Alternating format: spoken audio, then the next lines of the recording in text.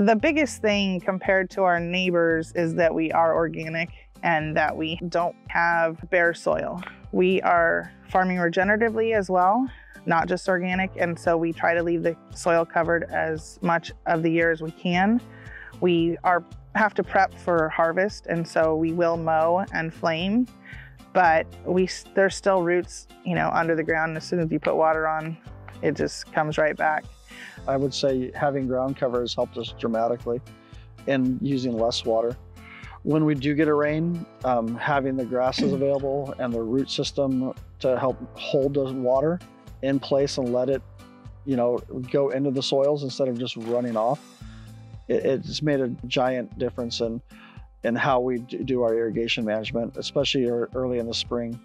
If we get our normal rains, we don't have to start irrigating nearly as early as I would say our conventional neighbors do. Okay, so as far as the cover crops we plant, we try to do a very diversified type cover crop. We don't want to just put one specific variety in. So when we're trying to do the bee beneficial ones, we're putting in a mustard, a clover, a pea, a vetch, anything that's going to come in and bloom in the springtime to really help with the bees after almond bloom is done. If we need some areas that we feel we need a little bit more cover in, that we want to really work on like more water penetration, we can go with like a triticale or a more forage type based crop that has a different root system, and we may plant it at a heavier rate to help build up the soil also moving forward. So once that plant is done growing for the year, then we'll break that down and we'll put that back. We'll mow it and let that settle back into the ground to help build up our soil. We primarily concentrate on the young fields for the cover crops. They tend to do better because they get more sunlight when there's a younger orchard. And our native grasses, once we do get a good rain, they'll actually outgrow the cover crops and they'll push through them. So we primarily focus on that 1 to 4 year old orchard for the cover crops.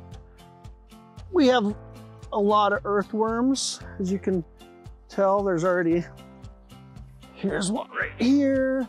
There's one right here. We want to keep a really healthy soil structure. The worms are all in here feeding and breaking down all that organic matter for us. So we've noticed our almond yields are very consistent. We don't tend to fluctuate like a conventional orchard does.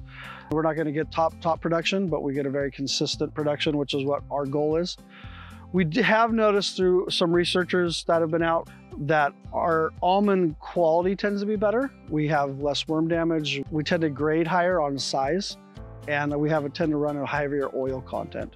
So, from what we are seeing is that our product tends to be, a more superior product, to be honest with you, is what we're finding out.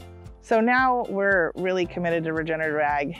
We want everyone to farm regeneratively because even if just in California, if we get the almond growers to use cover crops, we're going to be sequestering so much more carbon and getting that drawdown. It's pretty amazing what we can do.